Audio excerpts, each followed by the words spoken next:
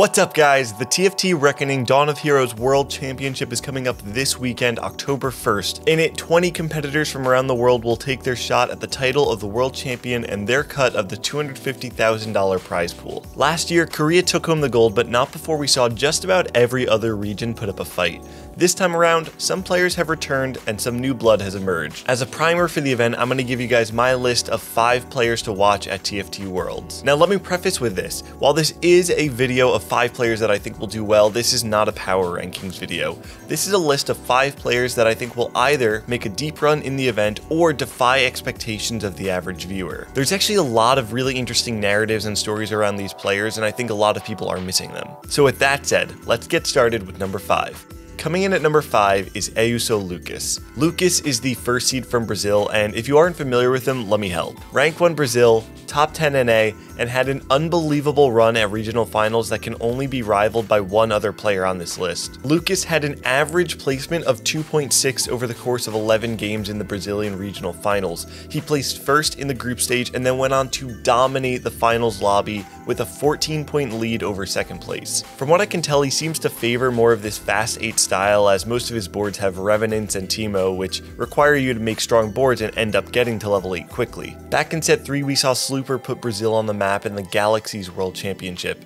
I think that this time around, Lucas has the opportunity to do the same thing. At number 4 is qituX. qituX is the first seed from China who showed a level of consistency that is hard to find anywhere else. Unlike other regions, China played their regionals over the course of a week. In a game like TFT, the meta changes so quickly and optimizations emerge within a given meta to make a large impact on how a patch is played, and qituX showed that he is able to quickly adapt. qituX had an average placing of 3.5 during the event, a near half placement higher than the second best scorer. In the finals, qituX sent everyone home early by ending the checkmate format after 4 games, going 1-8, 1-1 to win the tournament. But the story behind qituX is that he's playing for China's reputation in TFT. At the TFT Fates Championship, China had the most amount of players in the event and failed to qualify for top 8 with any of them. qituX is playing for redemption for China to show that they are still one of the strongest regions. Coming up at number 3 is shircane. Shircane, aka the Polish champion, is the 4th seed from EU. But don't be confused by the seed. Shircane is one of the strongest players from Europe, and he's dominated the ladder through the entirety of 5.5. But one of the most interesting parts about shircane is actually his meteoric rise in TFT. In set 3, he was just a Grandmaster player, and in set 4, a middle-of-the-pack challenger player. But something clicked in set 5, and he was able to turn on the jets and become one of the most dominant forces in Europe. His steady improvement from set to set has finally culminated in the World Championship, where he can prove that he is a world-class player. Another important thing to note about shircane is that he actually has quite a bit of tournament experience. He had 2 relatively strong finishes at the Polish tournaments Ultraliga 2 and Clash of Heroes. While most of the players at Worlds are seasoned veterans, it's important to have that tournament experience when you're going up against the best. Some people are saying that this is the weakest lineup that Europe has sent to Worlds so far, but I'm expecting shircane to put on a show and make a run. At number 2 is ddudu. ddudu is the 2nd seed from Korea, and he has definitely earned his spot.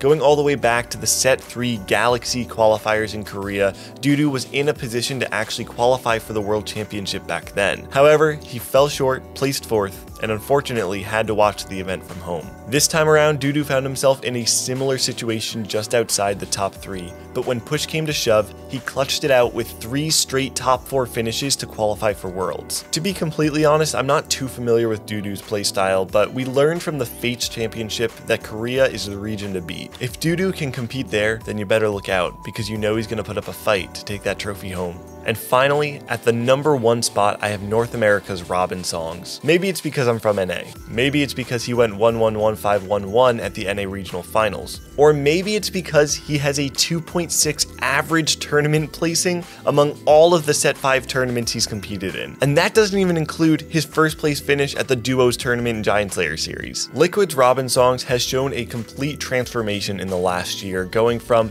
a relatively strong challenger player who quit his job to a North North American superstar who has dominated the NA scene. Robin's consistency is very hard to beat with wins across different formats and patches. With that said, this meta has not been as kind to Robin, as the comps that he performed well with at the regional finals have all been nerfed. But his scrim results in the last couple days have actually been really solid, so I'm still expecting Robin to place top 8 and make a push to take home the gold. Now, I want to end this video with an honorable mention. This is a player who actually, despite being from a major region, is still kind of flying under the radar. That player is Spencer. Remember how I said that it's difficult to find a player who could rival Robinsongz's tournament consistency? Well, Spencer does that and beats it. He's played invitationals, open brackets, duo tournaments, everything under the sun, and he has a 2.5 average placement. Spencer is the kind of player that plays it all. He plays reroll, he plays fast 8, everything in between. And when you watch his stream or check out his lol chess, you'll find that he actually does limit test his comps quite a bit. Spencer hasn't had the strongest scrim results from what I was able to find, but I believe that when it comes down to tournament, Spencer is going to make a splash at the event and make a deep run. And those are my 5 players to watch at the TFT World Championships coming up this weekend. Let me know in the comments who your 5 players are and who your dark horse for the event is. And make sure you tune into the TFT Reckoning Dawn of Hero World Championship this Friday, October 1st, and I'll catch you next time.